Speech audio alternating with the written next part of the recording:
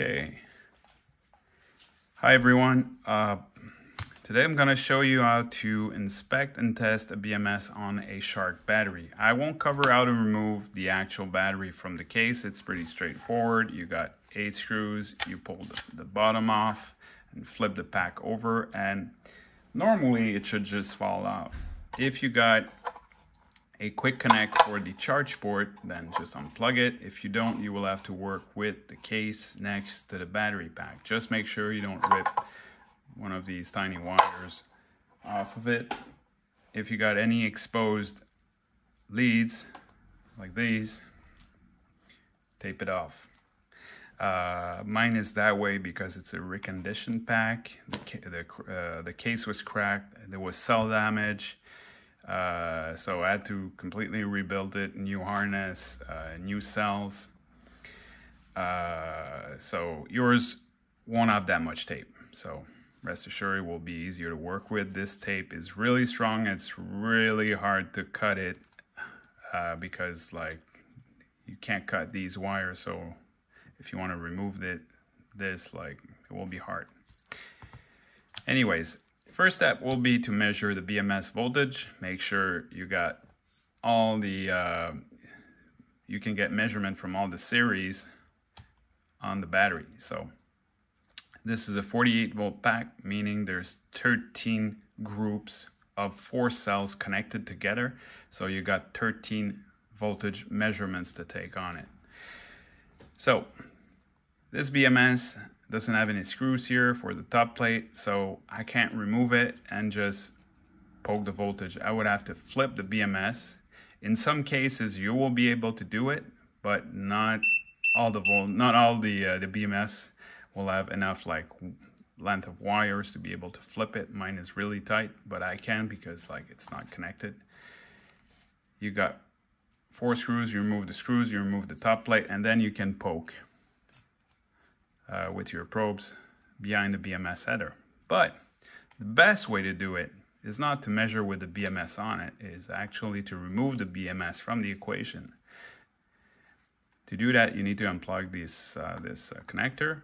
Sometimes there will be glue here, not glue, but probably silicone. So you can just take a long nose and remove it. Make sure you don't short anything out. If it's stuck, you might want to lift the corners using a plastic pick or a plastic spudger tool like this one, and lift both corners and pull on the connector. If it's really tight like this one, the BMS was glued to it, the header is really stiff. So what I did is I used my spudger and make some space while I pull on it.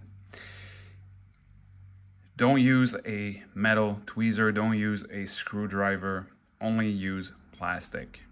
Credit card, guitar pick, anything made of plastic, which is like stiff, you can wedge it between the two and work your way around it. This is very cheap plastic, probably a credit card would be as good. So, next thing, it depends on your meter. This is a cheap meter, but good probes.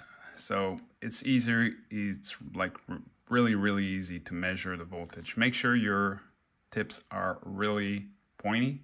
If they're dull and rounded and maybe full of corrosion, best would be to change them. Get some decent, really pointy tips like this.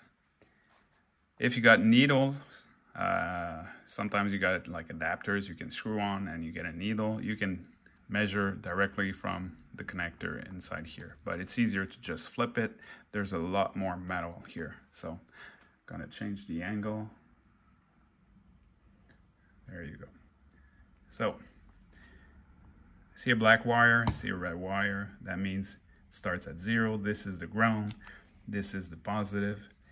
Like I said, it's a 48 volt, so I got 13 cells, but I have also one extra wire, which is the B0. So I got 14 wires, 13 cells to measure.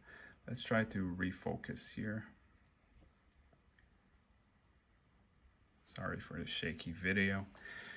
So the correct way to do it is you start with your negative and then take your positive. Sorry.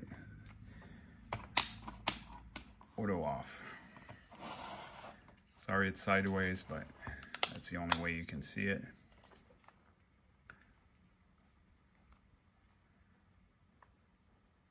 So first cell, B1, I got 3.5253. 2 decimals is okay, you don't need 3, but get at least 2 decimals. If you got like 3.5, that's not precise enough, because that 0.05 here is critical. That's the maximum voltage difference you can get between a good group cell and a bad one. So if your meter can't go below 1 digit after, get yourself another one.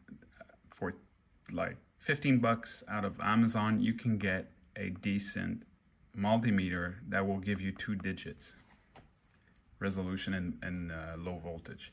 You got range also. Mine is auto range, but if you got range, make sure you're in the 0 to 20 volt range. That will give you a bit more precision. So let's start again. I had 3.53. Now I move my red probe to the 3rd spot, and I move the black one where it was before. I get 3.53. So basically same thing. And again, I move the red 1 notch over, and I measure, and I continue again until I have 13 measurement. Normally I should write them down so I can compare, like if B1 was at 3.50 and B13 is at 3.58, that's a big difference. So make sure you write them down. Never like move both at the same time. That's the best way to short. If your 2 probes touch like this, you will short out 2 cells, well, a group of cells. So you will damage probably your probes, but you will also probably break a wire, which is a real pain to change. So make sure you never short out your probes. So if, let's say, you got a bad voltage reading, you got like a 0 between 2 cells, and you got one that measures like 8 volts, that's probably because you got like a wire that is shorting out, or it's actually just ripped out, a bad solder joint, you know, with vibration. It just disconnected. So I'm gonna change the camera again. Okay. So now it's time for the visual inspection. Let's say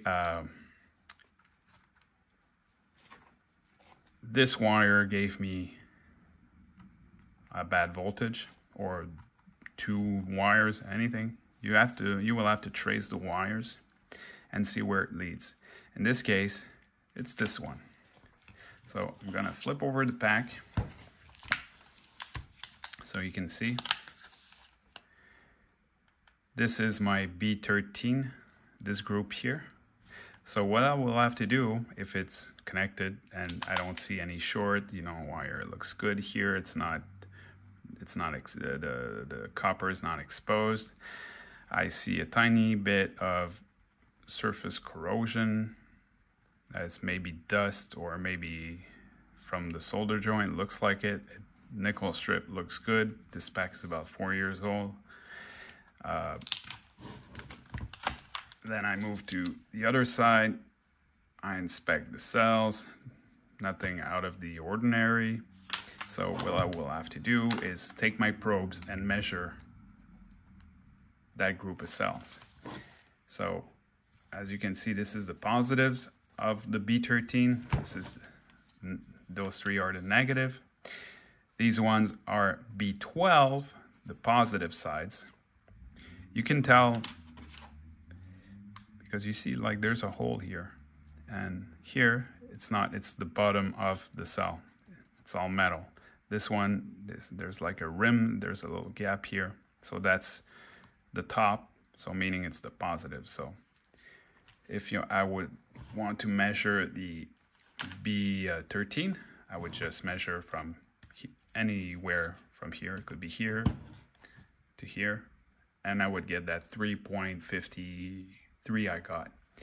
And then I would move to here to get the B12, and then B11, B10. I'm not going to rip open the case again, but I guess you got the picture.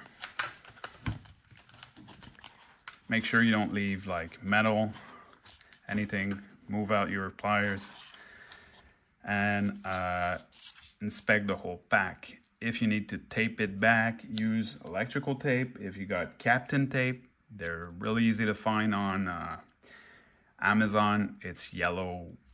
It looks like Scotch tape, but it's yellow. It's just better at high temperature. But electrical tape can work, you know. You just make sure you put the green paper. I forgot the name of this. This is not just basic plain paper. It's actually made for battery building. So if you got like a disconnected wire from a cell group, you can solder it back. There's many tutorials on YouTube. Sorry, I was going to say Amazon, but make sure you watch these, because you don't want to heat up the cell too much. It's just like you heat up, you put your wire and you remove. It should take like only a few seconds. If you leave your solder iron like on the top of the cell for like a minute, that's way too much heat. So once you get the battery fixed and inspected, then you can plug the connector back in. Depending on the issue, it could be a BMS, but if you're watching this video, it's probably that the BMS is likely fine and you got trouble measuring the header, or you got a wrong voltage. So make sure you measure correctly. Don't start, I know some people just like to use the ground and just move. It's easier, yeah, you could actually do that. Like touch the ground here and poke. But you would need to calculate, because let's say they're all at 4 volts. The first one will be 4, then 8, 12, 16, and then you will have to do the math to make sure they're equal. So it's easier to just like measure each cell. So I know this has been long, but I hope that helps. If you got any questions, well, you know where to reach me. Thank you.